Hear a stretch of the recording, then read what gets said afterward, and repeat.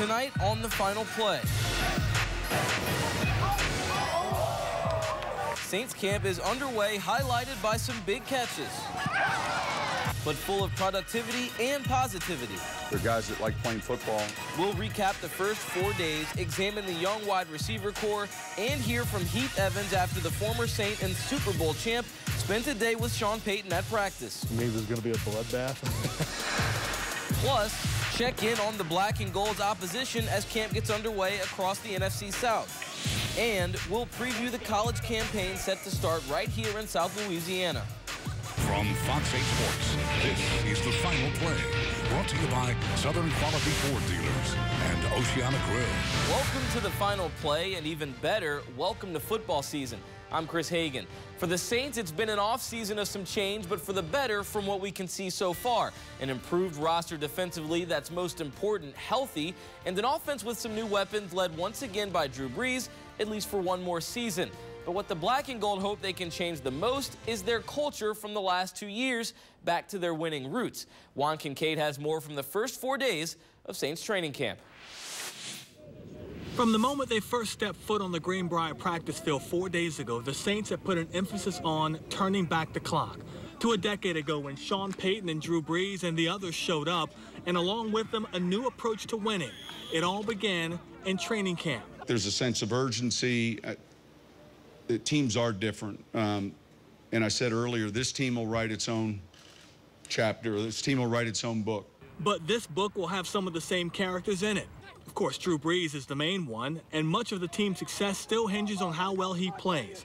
And perhaps a new contract for him hinges on how far he can take this team this season. My mindset is the same, whether I've got a 1-year deal or a 5-year deal, or it's in my mind, it's a game-to-game basis. You know what I'm saying? I mean, I've got to, each and every week, I've got to go out and I've got to prove it. I've got to prove that I give us the best chance to win. I got to prove that I'm a leader on the team that's going to get the best out of everybody around me and myself.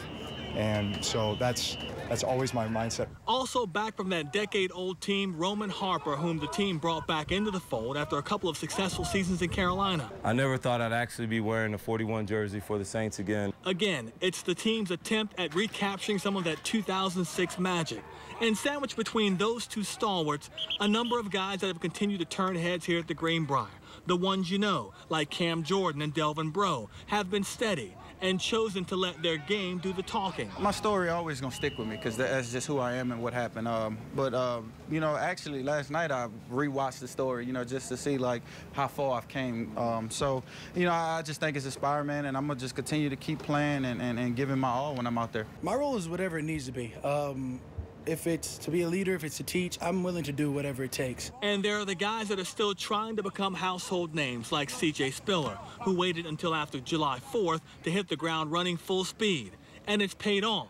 That's when I started back training. That was my first time getting out there running and cutting. And at first I was hesitant because I hadn't done it in so long. And once I made that first cut during the drill, I was like, okay, I'm back to the thriller. Open your hips and go. And Jarris Bird, who for the first time since becoming a Saint, joined his teammates in drills on day 1 of training camp. This game is 100%, you know, everyone's going to get injured. But, you know, I understand the position that I'm in, you know, with, you know, contract, everything like that, you know, you expect it to be available. You got to be available. And if you're looking for players that have impressed the coaching staff from day 1, you have to begin with the quarterback of the defense, James Laurinaitis, who's been compared to former Saint Jonathan Vilma. I'm extremely humbled by it. I was a huge Jonathan Vilma fan.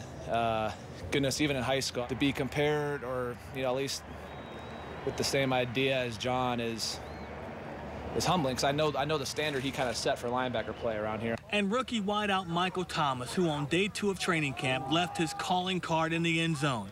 No doubt the best catch of the camp, followed up by catches that at least have his teammates convinced that Thomas is the real deal. So I love that kid. I love that kid. He has a nose for the football, and he's got this kind of want to get the ball no matter where it's at, and that's what you want in a receiver. I was like, whoa, this guy's gonna be something special. It was indeed special, but we've seen a number of players have an early eyebrow raiser, from great catches to big hits from the defense. This camp's had it all, and in the days to come, more is expected.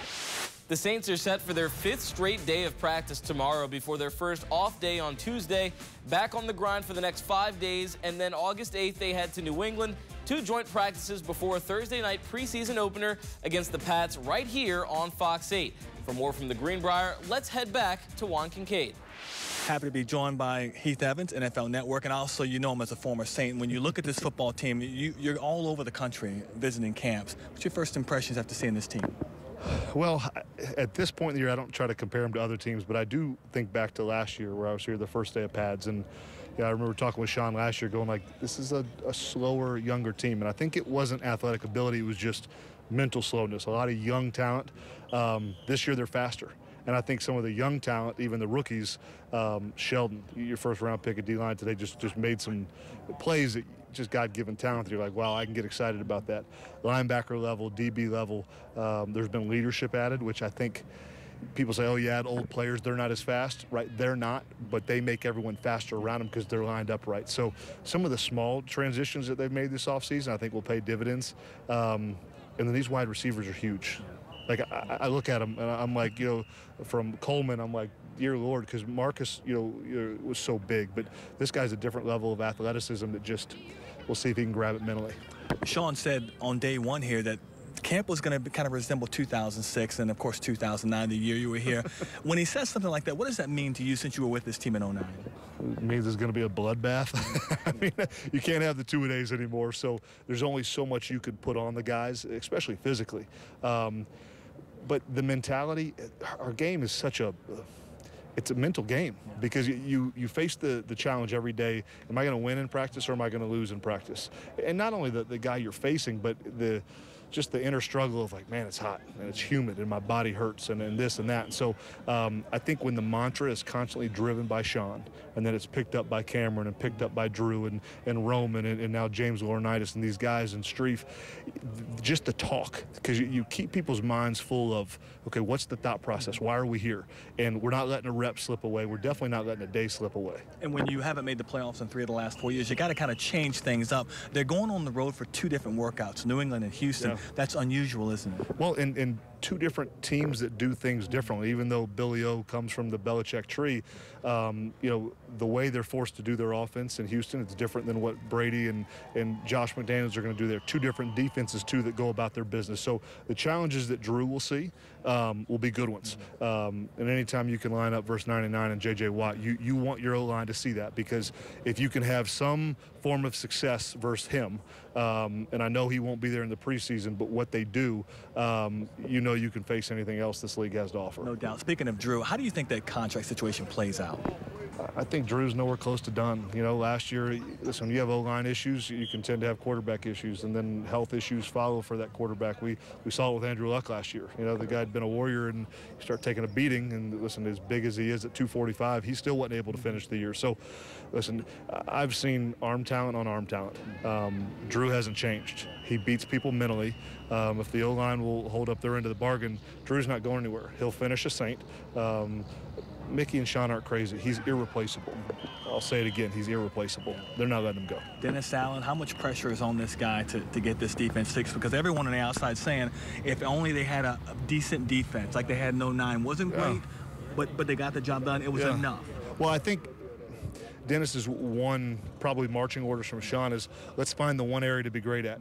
In 2009 it was turnovers. Yes. The defensive numbers as a whole weren't all that great, but boy, were they going to give us one extra possession. And then we were going to take that one extra possession and get 3 or 7 points, and we were going to win most of our games. So if it's not turnovers, it better be red zone defense or it better be rush defense.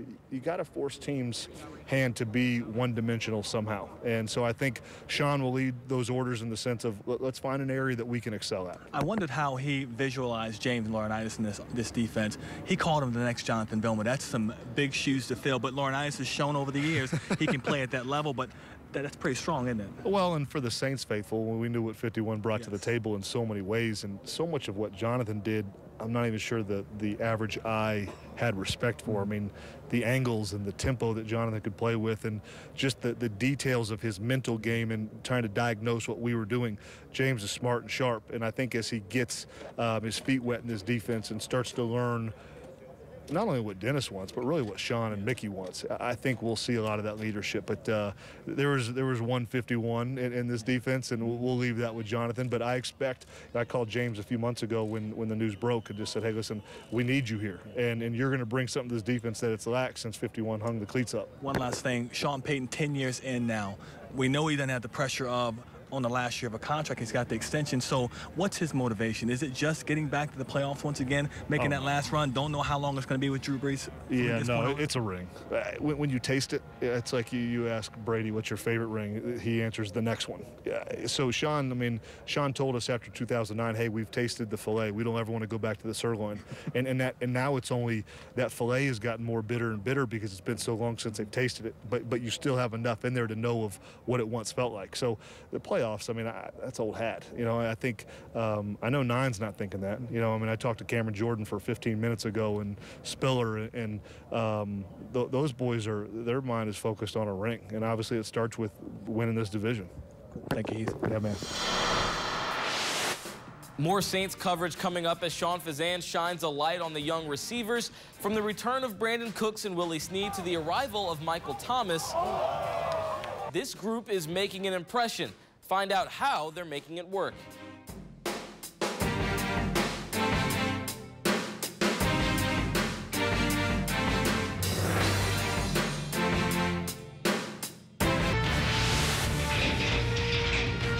You're watching The Final Play.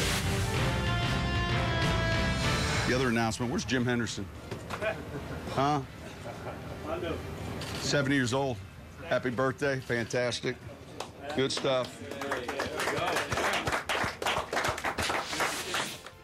And as Jim celebrates a happy 70th birthday, he can recall many groups of wide receivers over his years as the voice of the Saints, but 2016's could prove to be one of a kind. What they lack in age, they make up for in raw talent, much of which we saw last season and already in the first few days of training camp. Sean Fazan gives us a deeper look.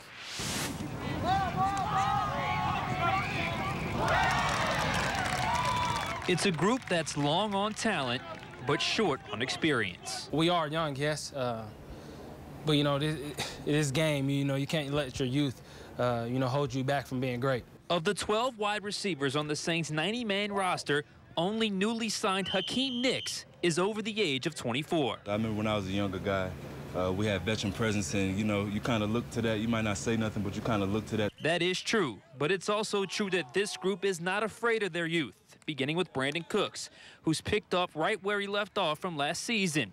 He's made several downfield catches and been explosive once he catches the pass. The yards of the catch, that's where I need to be dynamic. I should be able to catch, short routes and take them the distance, and that's what it's going to be all about. Brandon Coleman has had some drops, but has also made some nice catches, as has Willie Snead, whose consistency and football IQ got him on the team and almost 1,000 yards last season. This camp, his goal is simple. This year around, I'm just trying to get better, trying to build off of last year, and just trying to, improve myself, improve my game, and help this team get to where they want to be. While Cooks, Snead, and Coleman have all had big moments here at camp, the unquestioned star of the wide receiver room has been the youngest of the group, rookie wide receiver Michael Thomas. I love that kid. I love that kid. Oh, man. I was like, whoa, this guy going to be something special. He's going to be great. He's going to be a great player. It's easy to see why his teammates are excited. Thomas has done just about everything. He's made tough catches in traffic and acrobatic catches like the one Saturday where he came back for a ball on Brian Dixon. But the play everyone has raved about came Friday when Thomas located a deep pass from Luke McCown and hauled it in with one hand. I feel like when the ball's in the air, covered or not, I trust my ball skills over who's covering me. So, I take a lot of pride in my ball skills. So if I get my hands on it, I want to make a play. For him, you're seeing growth spurts right in front of your eyes. We all are. And we're all witnessing a youth movement at wide receiver, where these young bloods are out to prove age is but a number. We might be young, but darn it, we're gonna make great plays and we're gonna do big things. And we're not gonna wait until our 5th, 6th year. We're gonna do it now. With the Saints at the Greenbrier, I'm Sean Fazan for Fox 8 Sports. Coming up, the NFC South looks to be as strong as ever. We've got the scouting reports from each as an LSU product in Carolina recovers from losing the Super Bowl, while Falcons coach Dan Quinn and Bucs quarterback Jameis Winston each embark on their second campaigns.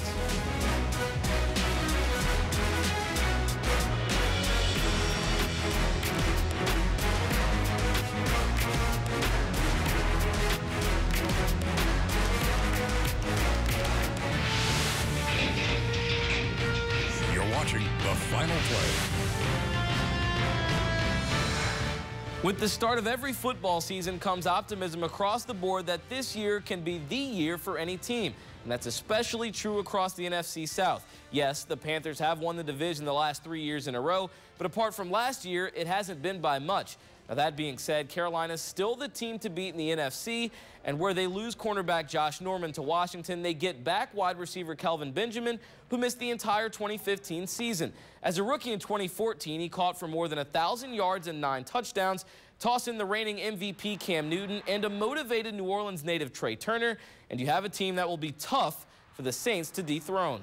Getting there again, that's a personal goal I have for myself, and just being at the peak of my position, being one of those players at the peak of my position, and just one of those best, one of the best guards in the NFL. That's my personal goal, and as a team, I want us to go out there and I want us to keep working hard, and I want us to gel. I want us to have fun. I think that's a key thing for us. I want us to have fun with one another. And I think this training camp, we're going to show a lot of that. The Falcons, on the other hand, are still searching for a few answers. After lighting up the league with a 13-3 season in 2012, they've fallen off the map and haven't finished better than 500 in any of the last 3 seasons. The core of their success remains Matt Ryan, Julio Jones, and Pro Bowl running back Devontae Freeman. But after going with defensive players with 3 of their first 4 picks in the 2016 draft, we could see more of what second-year head coach Dan Quinn truly envisions for his team.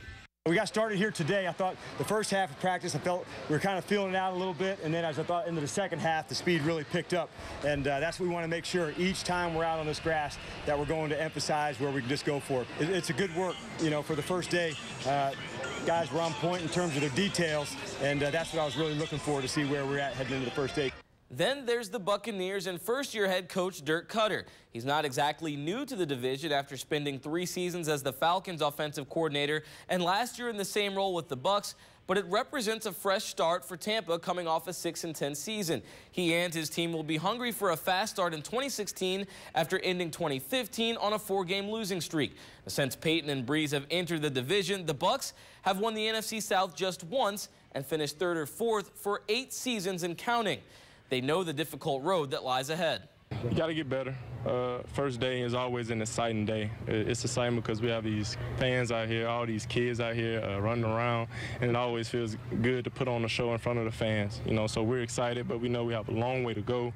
We know we have to continue to get better, but I'm looking forward to getting better with this group of guys. Well, I want this team to progress fast. I mean, we want to be about excellence, and you got to start somewhere, and it's a building process. So that's where we're at today. Coming up, we switch to the college gridiron for a preview of all our local teams as they get set to open up their own camps.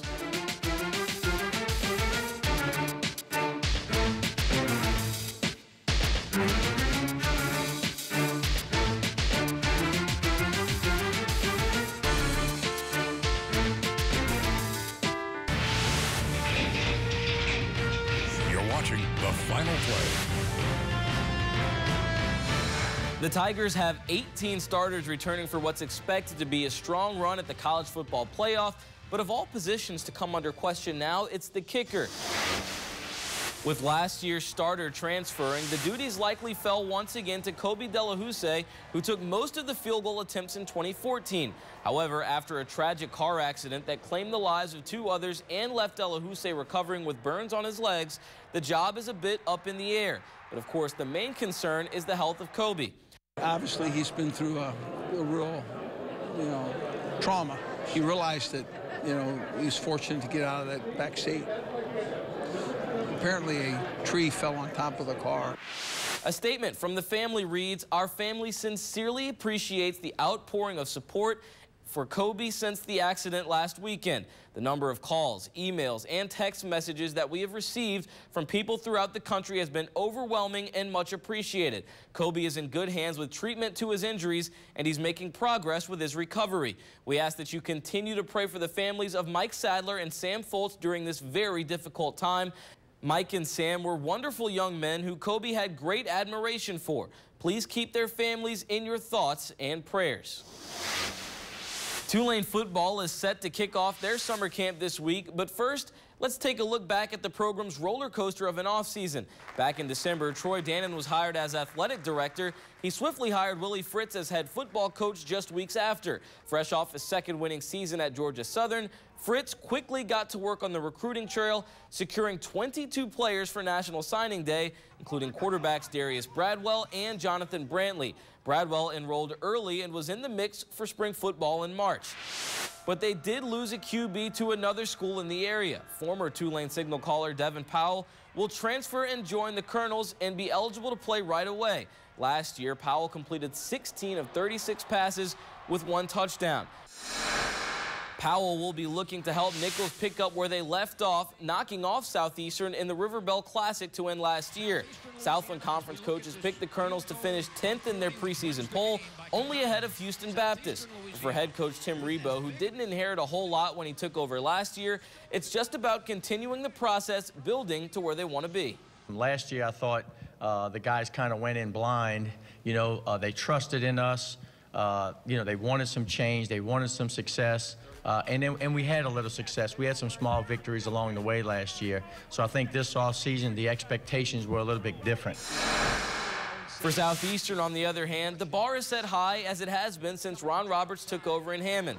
After winning the conference in 2013 and 2014, last season they took a dip and finished just 4-7. They were picked to finish 6th in the conference in the preseason poll, and if they want to prove their doubters wrong, Roberts knows what it will take.